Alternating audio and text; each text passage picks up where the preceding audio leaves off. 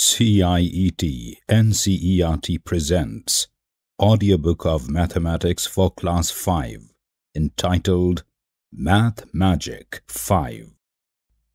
This is the Chapter 3. Part 1. Page 34. How many squares? On the page we have a picture with many dots.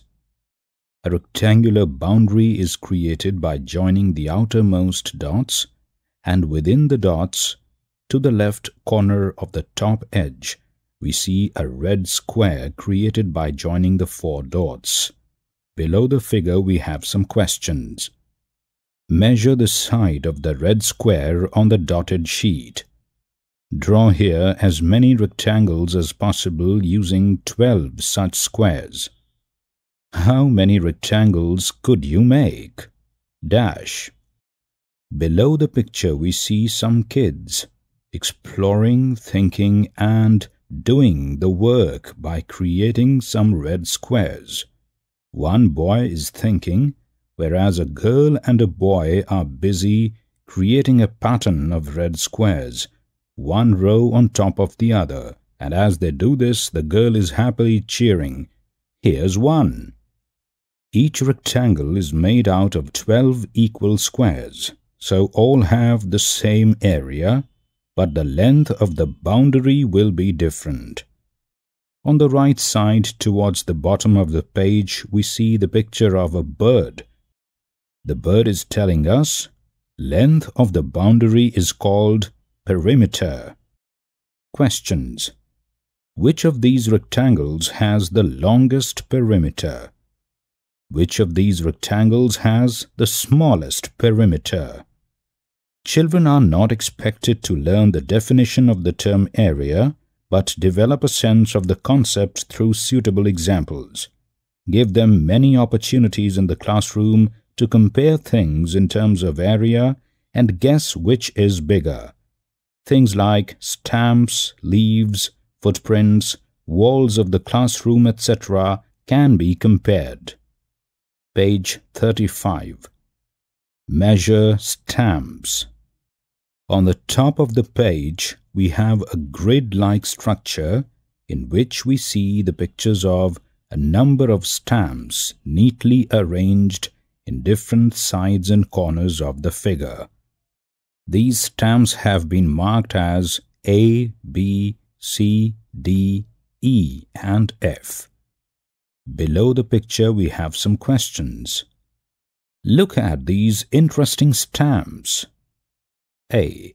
How many squares of 1 centimeter side does stamp A cover? Dash. And stamp B? Dash. To the right side of these questions there is another bird which is telling us stamp D covers 12 squares.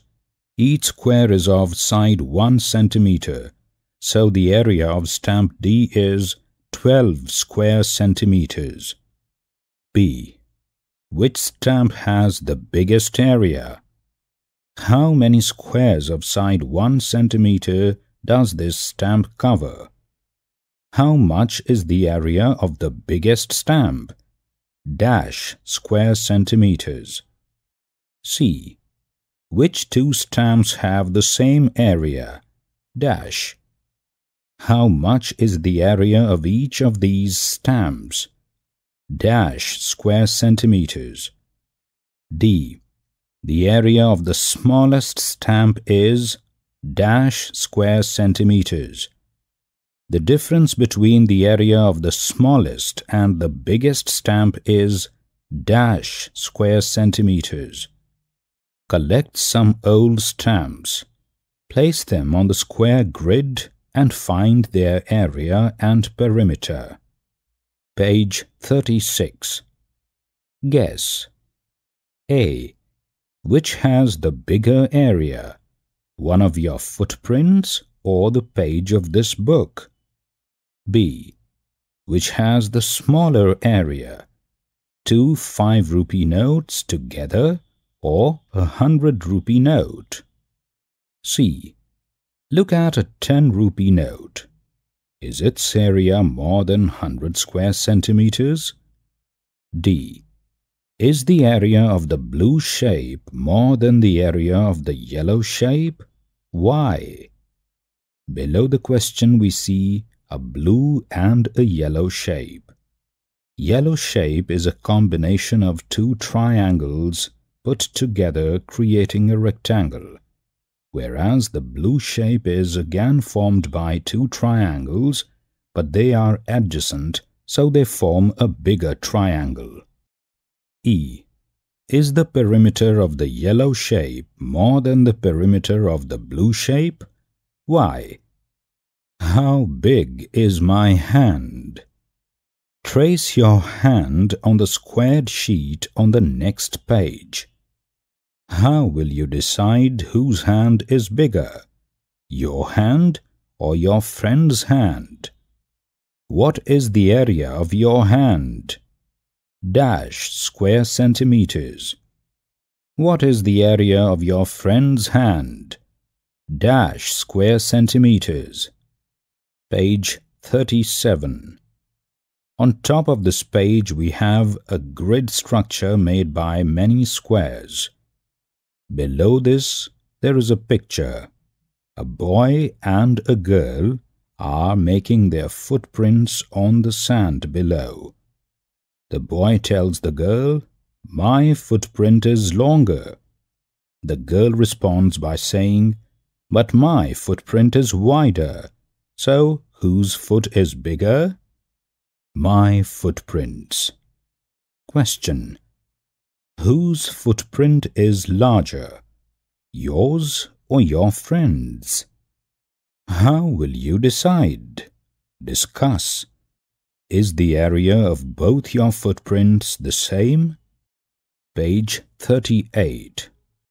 We have the picture of some animals and birds on top of the page. A baby rhino tells us, "My skin has many folds, so I have a big area. This way the air all over me keeps me cool." An elephant is asking us, "What is the area of my footprint?"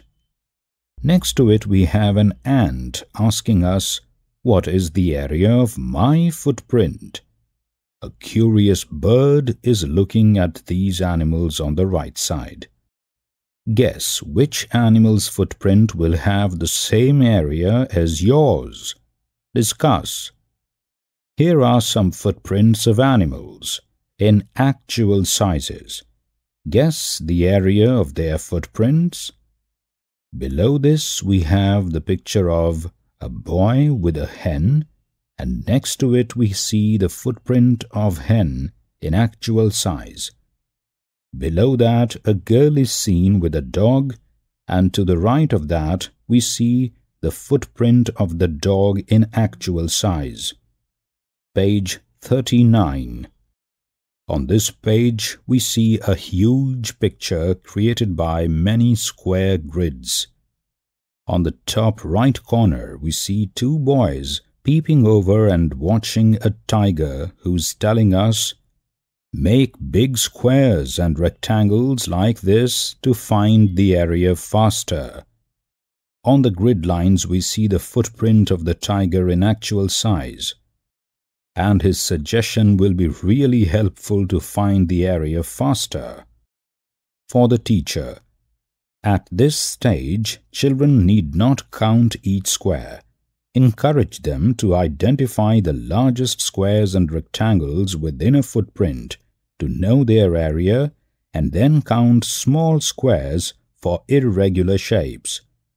Though area of a rectangle will be done in Chapter 11, some children may discover themselves that they can find the area faster through multiplication. Part 1. The Chapter 3 ends here. Narrator Gaurav Marva. Assistance in production by Soumya Malik. Producer Vimlesh Chaudhary. Presented by CIET, NCERT, New Delhi, India.